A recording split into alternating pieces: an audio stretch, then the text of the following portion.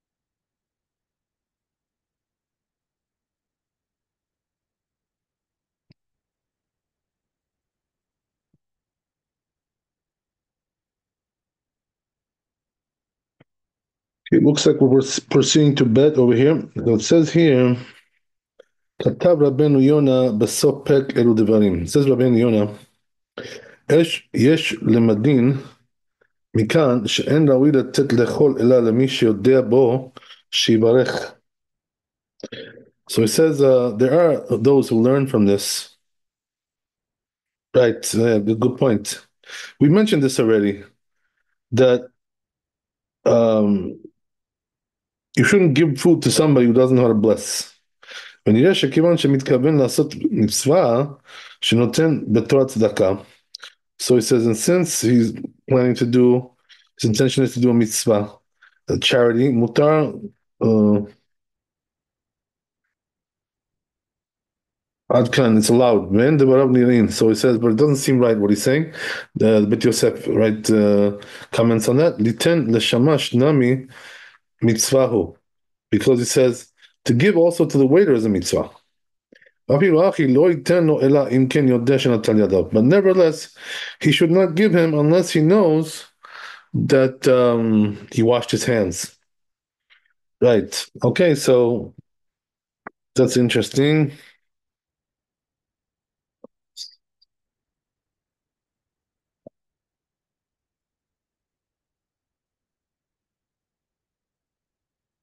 So just to recap, right, what is he saying over here? He's saying that we already mentioned yesterday that you shouldn't give to the waiter if he didn't wash his hands because you're causing him to sin like that since he can't eat like that. So that's one thing. But now comes right in Rabbeinu Yonah and says, but if you're doing a mitzvah by giving it to this person, whoever it may be, so there, like for instance, it's tzedakah, charity, So he says because of that, it overrules this prohibition, and you can do it because of the mitzvah. So comes Bet Yosef and says, not really, it doesn't really matter because giving to the waiter is also a mitzvah. Why is that? Because as we said, right, it causes them anguish, or whatever, even maybe damage. They can't eat it like that, and just having to smell it. So therefore, he says that's also mitzvah, and we don't do it anyway if he didn't wash his hands. So therefore, you see from there that the fact that it's a mitzvah doesn't really change the halacha. But it's interesting, what about, let's say, for instance, I'll give you an example. What about if this person happens to be, your parent, right? And the parent told you, to requested that you should give them to eat whatever, and but you know that they didn't wash their hands, whatever it is, or they're not going to bless on the food. So the question is, are you allowed to give it to them? You know. So I would think, in a case like that, you are allowed to, because comes the positive commandment of kibud av v'em, honoring your parents, and pushes aside the negative commandment of, not giving somebody, when he didn't wash his hands. And it's not really, it's only rabbinical, that whole thing, right? So all the more so, since the mitzvah of honoring your parents is from the Torah. So it would push aside the negative commandment, right, of not giving somebody who didn't wash his hands or somebody who's not going to bless. So, but here he's talking about something else, right? He's not talking about my case. He's talking more about something where it's a mitzvah to give this person because it's charity, whatever. It's a kindness that you're doing for him. But that's not the same thing as, honoring your parents, which is like a commandment. We're commanded to honor our parents. And one of the elements of honoring parents is giving them to eat, so they can eat something. Okay, so all right, that's interesting. Let's see Shulchan Aruch what he says about this. Maybe we're going to find some commentary here that talks about this issue. Actually, it's a very important issue.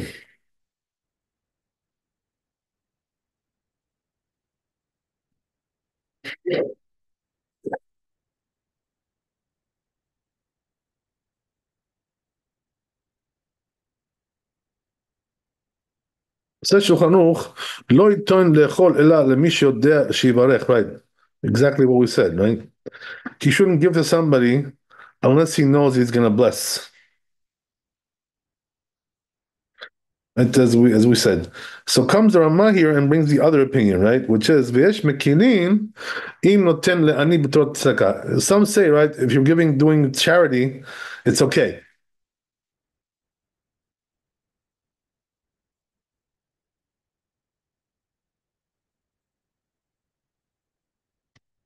So, then what about the issue of honoring your parents, something like that? So before I, get into that issue, I just want to take a look at the Mishnah Berurah and see what he says about this. And also, today you have these people who don't, who are not religious, and they don't know how to bless, and they're not really, that they don't live like that, whatever. So the question is, what about them?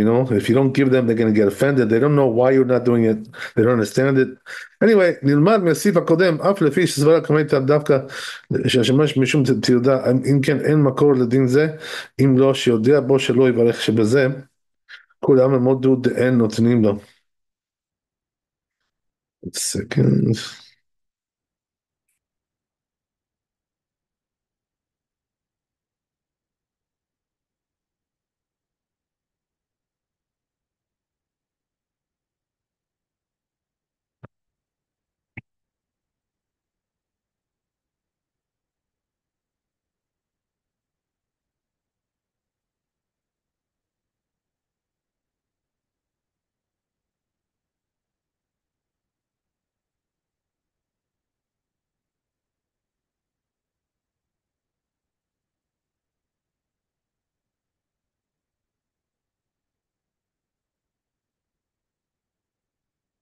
Yeah, so he talks about, something here which is related to that, but not exactly my question.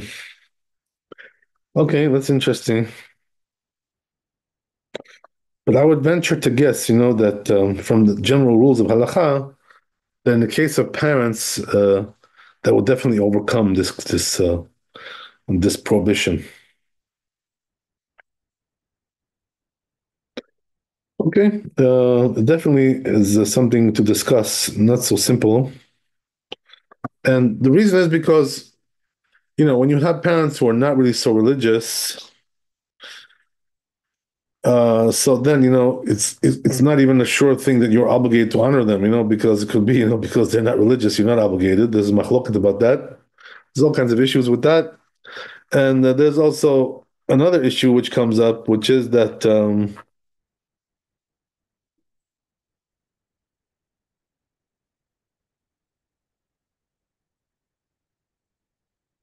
the what I want to say is that so on the one hand, right, maybe you're not obligated to honor them because they're not religious. Some say you are. There's a whole discussion about that. And then right there's and if you are obligated to honor them, and then comes a positive mitzvah and overpowers the negative mitzvah.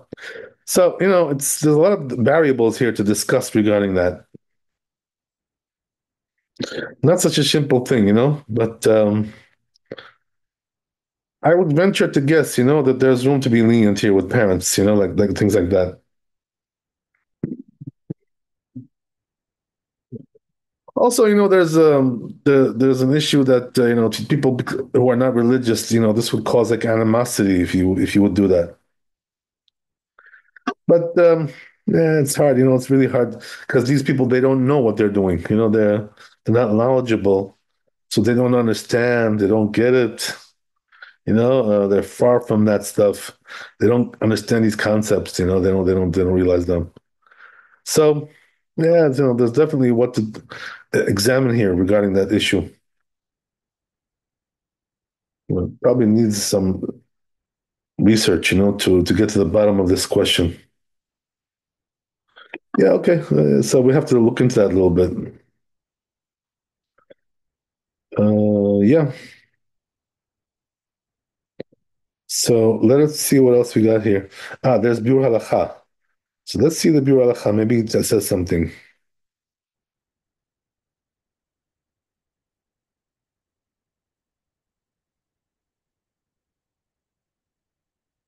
Not really much. Okay, so yeah, not really much. Doesn't really touch on what I'm asking about. Okay, so what else we got here?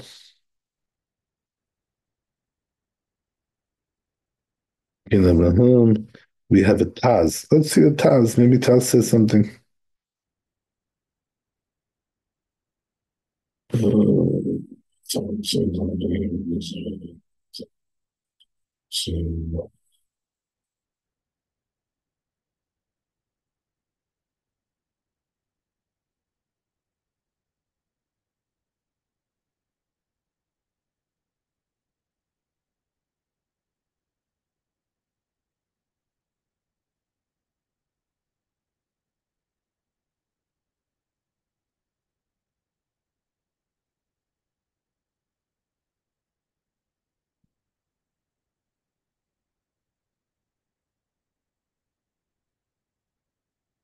Okay, yeah, he touches on something which is similar, but not really.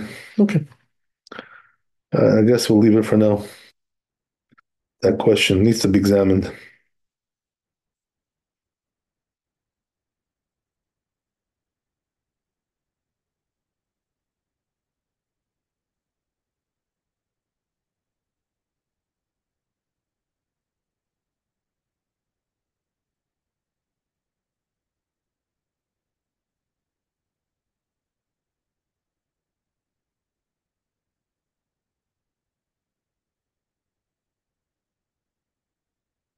Mhm.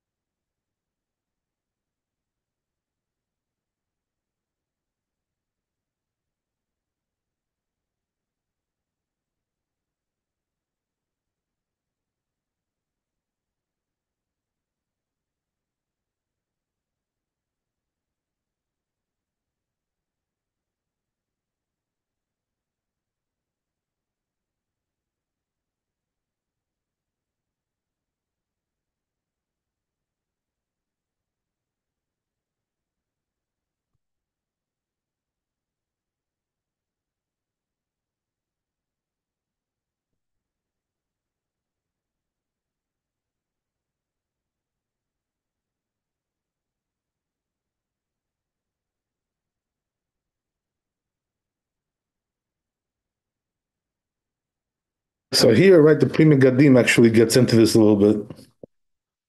So the Pri Megadim says something interesting. He says that exactly, our discussion, which is what about if the person is amaretz, ignorant person, like we have many today like that. So then what do you do? So the Bach says that if he's an amaretz, ignorant person, um, then you should do the mitzvah of tzedakah. It overrides it. Um, And he says, "V'yesh lomar dafka b'amaretz." It's only amaretz. He says, "Ha mechamat rishut lo yitenu." But if he's just a person who's a sinner, that's a different story. Don't give it to him. V'ayin le'ilei rabba od bet av sheyodea shechet אתה ייתן לו, אני יודע שאם מואר לעקום ושבת מלכיס אף על פי שלריבית יש, אף על פי שריבית יש מחמירים, שריבית יש מחמירים, בכל מקום אין מחויב ליתן לו צדקה, אין yeah, so then he gets into the issue of what we're talking about, right? Which is close to our discussion, which is that he says, what about if a person, just he doesn't keep Shabbat, but we're talking about somebody who's like a heretic, and not exactly what we have today.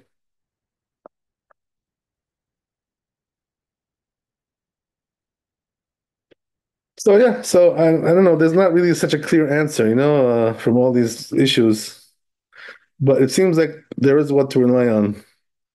Definitely with the issue of parents, or maybe perhaps also if you have somebody who doesn't understand these things, there's room to be lenient, amaretz, because otherwise, what's going to be is he's going to get hostile, against Judaism like that.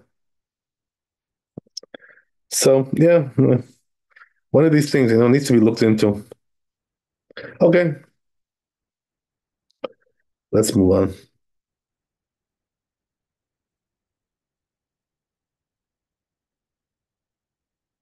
So that was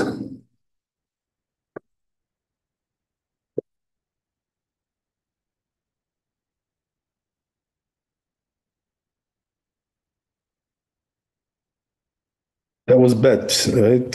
So I guess we'll go on to Gimel.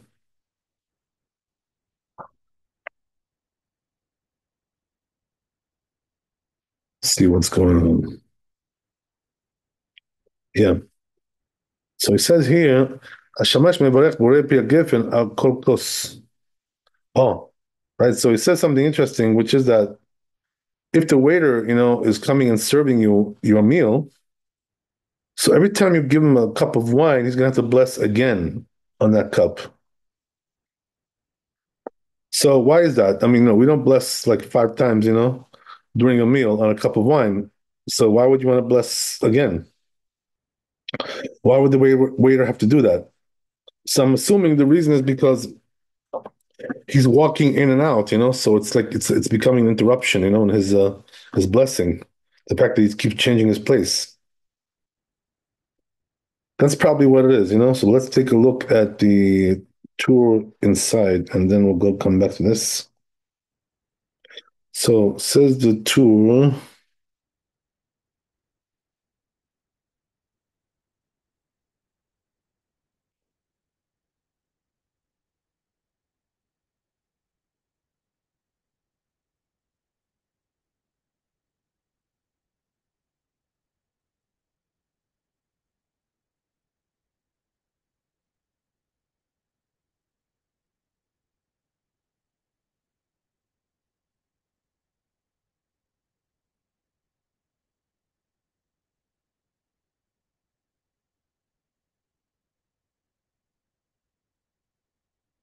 Right, so it says it through like this.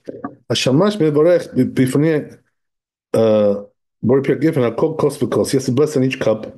Sheitnu lo, they're going to give him the bracha achrona eno tzarich. But he says you don't have to do a final blessing, on each one. Levarech, aval besof, just at the end. Aval al kol prusa eno tzarich levarech. But he says when it comes to pieces of bread, he doesn't have to bless each time. אם יש אדם חשוב בסעודה, if there's a prominent person at the meal, שאז יודע שיתנו לו כל צורכו, because then he knows that they're going to give him all his needs, ואם אין אדם חשוב בסעודה, and if there's no prominent person doing it at the meal, צריך לברך על כל פרוסה ופרוסה, then he has to bless on each piece. Okay, I think that's already something else, but anyway, that's the end of the chapter. So let's go to Bet Yosef and see what he says about that. Well, here he says, um, he brings a source, Kol Basar, right, which is in the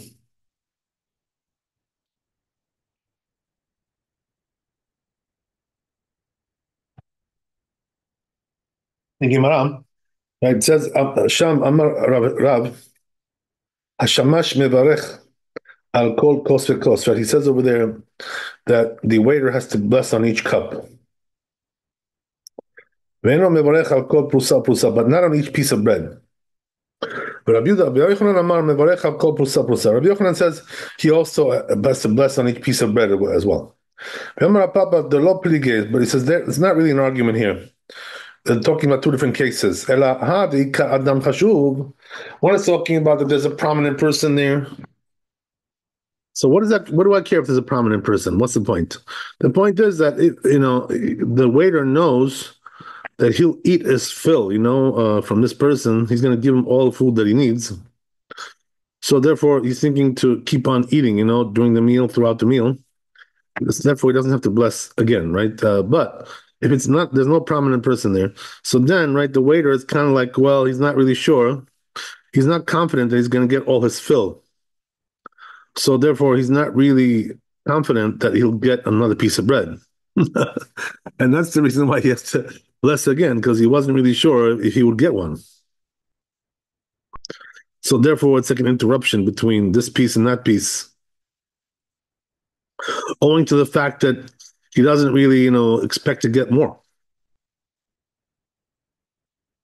Okay. So anyway,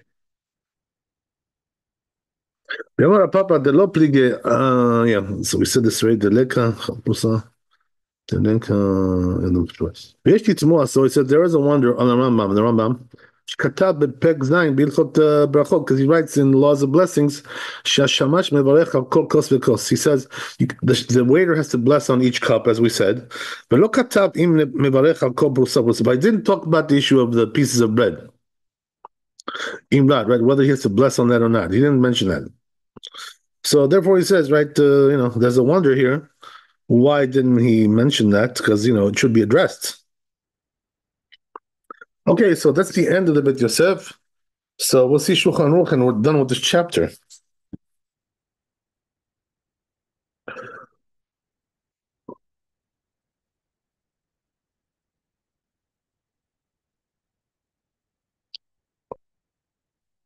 Okay. So says Shulchan Aruch here,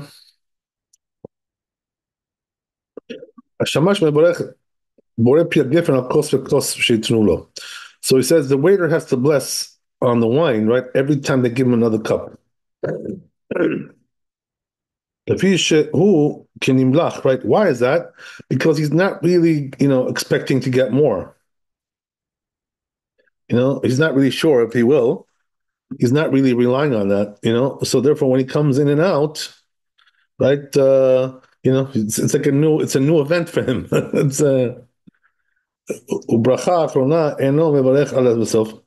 but he says when it comes to a final blessing, he'll only do it at the end. He doesn't have to do it every time. Also, right, same thing. He doesn't have to bless on each slice of bread.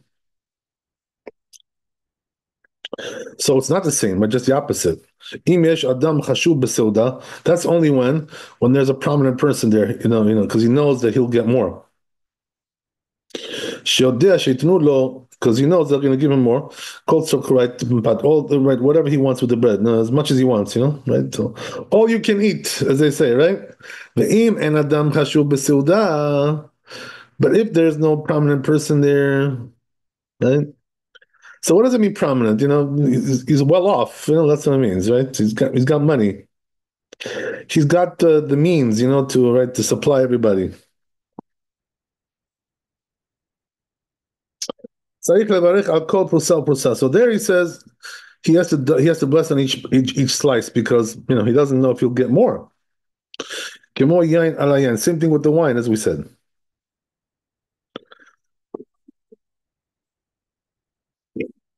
So says the Rama, Shnaim shayu ochlim biyachad. Let's say you have two people eating together. Hashamash ochel imahem belo netinat yashud. Right. So the shamash can eat with them. The waiter can eat with them without having to take permission. What's the reason for that? It's tarful lezimun. Why? Because we assume that they want that, because to do zimun, so to do zimun, you need three people. So therefore, right, we assume that they want that waiter to, join in on the meal for that purpose. So that means, right, that the shamash can kind of indulge in the food without having to be offered, by somebody. You just take it. That's pretty good, right? Yeah, you're a waiter and you eat with them, right? And because we assume that they want you there because of the zimun.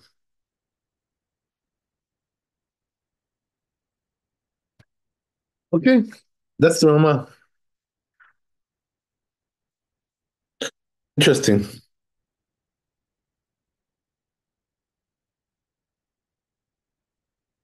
So let's see where we can go with this. You know what? Before we go to the next chapter, I'm thinking to look at the Yalkut Yosef.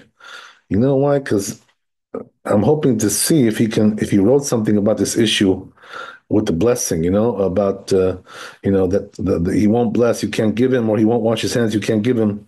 This whole issue, does need some clarification. So I'm just gonna see if he wrote anything on this before we move on. There's also other books we could check, but I don't have all day, so I'm not gonna. I don't want to keep you all night, so I'm not gonna check everything. But let me just check over there, and see if he covers anything. Maybe we'll get lucky. So let's see.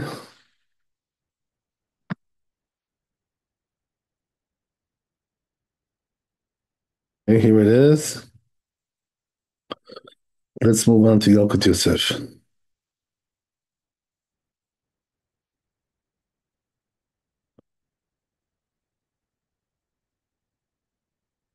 So this chapter was Kuf Samich Tet, right? 169. Okay.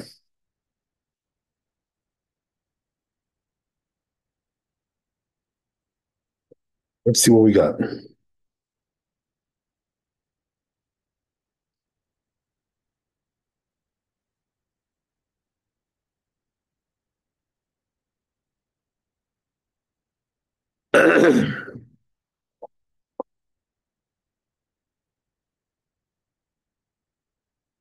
He does cover it. Okay, well, we got lucky. I told you we hit the jackpot. Okay, so let's see what he says here.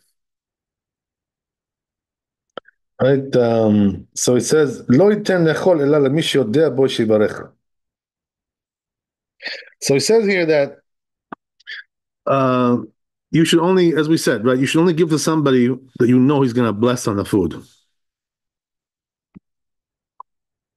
Okay, so that's the basic halacha. אולם אם בא לביתו אורח נכבד שאינו מחשובי תורה ומצוות. But he says, if he came somebody, as a guest to his house, right? And he's like he's an honorable person, right? What does honorable mean, by the way? That means he donates money, to the Torah causes, right? Honorable person. But he doesn't keep Torah and mitzvot, right? He likes to donate money. But he's not a big, right? He's not a big, religious guy, right? Just a regular guy. So ulam imba, so he says aval mokir the Torah, but he says he honors, the Torah by, as we said, right, by donation. ואם לא יכבדו באיזה כיבוד יגרום הדבר שריח ישנה, לא, ישנה, look what he says, right? And this will cause him, if we don't give him the food to eat, right? It'll cause him to hate the Torah and to hate the rabbis. Okay. ואם ידרוש ממנו מברך או ליטול לידיו, ייפגע. So if we ask this guy, to wash his hands or to bless, he's going to get offended like that.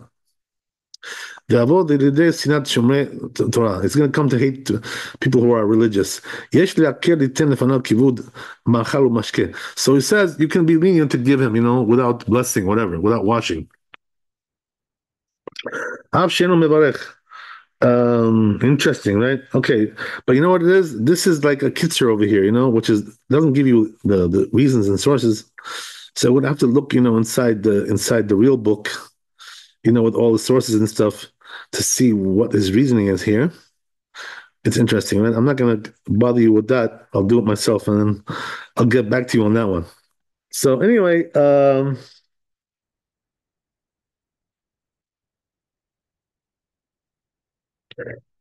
so it says, ונכון שהוא עצמו יברך בקול רם ויאמר לאורח שישמע והוא מוציא אותו ידי חובה. Oh, wow, that's interesting, right? Okay, well, I'm not even going to bother reading this because, I would call it, I don't know if it pertains to everybody, but anyway, okay, whatever. I'll read it off anyway. I'll translate it and let you be the judge. So it says here like this, right? It says, he says it's proper to do like this, that he should bless himself, like out loud, and tell the guest that he's fulfilling his obligation for him. So that's a pretty neat idea,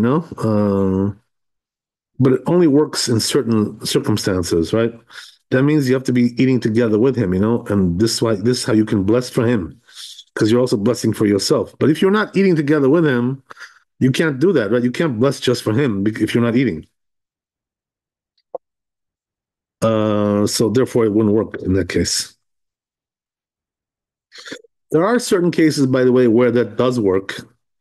What case would that be? If you're doing a mitzvah, like kiddush, for instance, but just having a meal, hamotzi, whatever, is not really called a mitzvah, really, unless it's a Shabbat meal, whatever, right? So therefore, it doesn't really apply to that. So you would have to be actually eating yourself as well in order to do it this way. Otherwise, it doesn't work.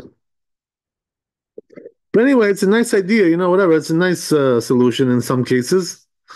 That what we say is that you'll bless for him, and then everybody will eat. This way, he'll fulfill his obligation with your blessing. By the way, what's interesting with that is that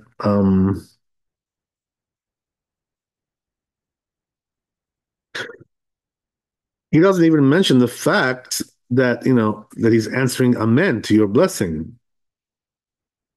He doesn't mention that. And you know why that is?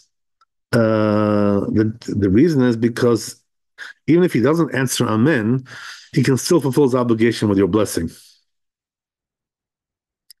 So amen doesn't really, withhold this concept of fulfilling your obligation with somebody else's blessing. It's a mitzvah to answer amen, but it doesn't really, withhold the mitzvah. So therefore, if he had in mind, to fulfill his obligation with your blessing, even though he didn't answer amen, he still fulfills obligation, nevertheless. And that's why he doesn't mention it, because you don't really need it, So why is that important to know? It's important to know because, this guy, right, he's not religious, so he may not want to do that either, to answer amen. I mean, some people obviously would, they wouldn't mind at all. But anyway, right, the point is you don't really need this. It's not crucial to answer amen. That's why he doesn't mention it. So therefore, right, the rule is, okay, according to Yalkut Yosef, right, so you can do that, if you have a person who would get offended and stuff like that, and that probably demonstrates, right, all the more so in my case where you have, a father and mother, which is a mitzvah to honor them, to feed them, whatever. So therefore, all the more so in that case, right, it will be allowed to do that. It's even more important than a prominent person, right? The truth is, you know, uh, to a Jew, right, his parents are prominent people. So that's the way it's supposed to be. Okay, whatever. Now the question is, are they considered prominent if they're not religious, right? Whatever. This whole discussion in itself, right? I'm not going to get into all that stuff now. But anyway, right? There is a machloket, by the way, in general. As a general rule, there's a machloket between the Tur and the Rambam, whether a person who has parents, who are not religious, is he, they're not, yeah, is he obligated to honor them or not? According to the Torah, he's not obligated. Only like righteous parents. In other words, they keep mitzvot. They don't have to be angels. But at least they keep the basic mitzvot. But the Rambam says even if he doesn't, the father is a sinner, basically. Still you have to honor him. So the Rambam says, why is that? What's the reason? So he says because he may do teshuvah, so that would retroactively obligate you to honor him. And one day he may do teshuvah. So there's a machloket as we said, but then beyond that, there's also another machloket which goes beyond a little bit deeper into this, which is that what about in the case where your parent is like not doesn't keep Shabbat? So then, right, it's more like he's like almost like a goy, right, or he's like a goy, whatever, right? It's like a goy. So the question is, if that's the case, are you still obligated to honor him even if he doesn't keep Shabbat? So there is a machloket about this, the poskim. The Orach HaKadosh, right, says that you're not obligated to honor a parent like that who doesn't keep Shabbat. But there are some poskim like Maran Ovadia Shalom, my rabbi. He writes that he says even he says you should try to like behave yourself in an honorable way, right? Display honor towards them, towards parents like that. So the reason is because when you honor them like that, that makes them come closer to God sometimes, whatever. And so it's like an incentive, to bring them closer. But anyway, it's not the same thing, obviously, right? The person who doesn't keep Shabbat, it's not the same thing. But I can't tell you, there's room to discuss all these things, a lot of discussion that can be warranted with these things. There's also stories, that need to be brought down for that, to explain this issue, like one of the stories, is that regarding, our matriarch Rachel, right? How she behaved towards her father, right? Lavan, Uh, so the truth is, it says in the stories over there about Lavan that she did honor him, even though he was a wicked person, sinner, idolater, right? Whatever, right? The worst of the worst. She did honor him, but and also it says right that she one time caused him a lot of suffering, and because of that she was punished with death. So you see from there, that there is some kind of a concept of honor, even though the parents are extremely wicked, extremely like Lavan. Okay, there's all kinds of discussion. There's no end to this discussion. By the way, you can go so far into it from all kinds of angles. So yeah, it needs to be definitely researched, this whole thing. But anyway, there's still a lot more to see regarding that. But anyway, it seems like the Yalkut Yosef is lenient about these things, and that you could. There's room to be lenient with that. To give him to eat something, even though he won't bless or he won't wash his hands. There's room to be lenient. So we'll just leave it at that, and right. We'll see what we can do afterwards. Okay, so anyway, right. Thanks for coming. Be blessed with wealth and health and happiness. Laila Tov, Chazak Baruch. So we'll see you, B'ezrat Hashem, tomorrow, which is Wednesday. And we'll continue from there. Thank you. Laila Tov. Bye, Tom.